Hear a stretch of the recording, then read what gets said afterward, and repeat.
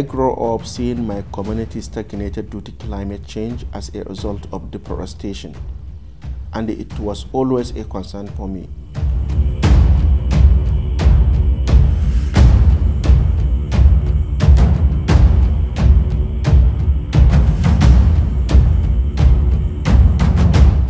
After I graduated university, I was motivated to use my skills to bring young people together to work towards making a change in the area of education, empowerment, health, and the environment.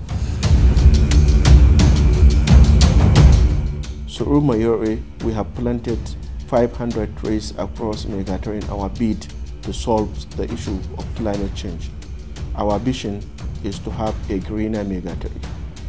I want the people of Magatari and even the rest of the world to care more about climate change and take action in preventing and stopping it.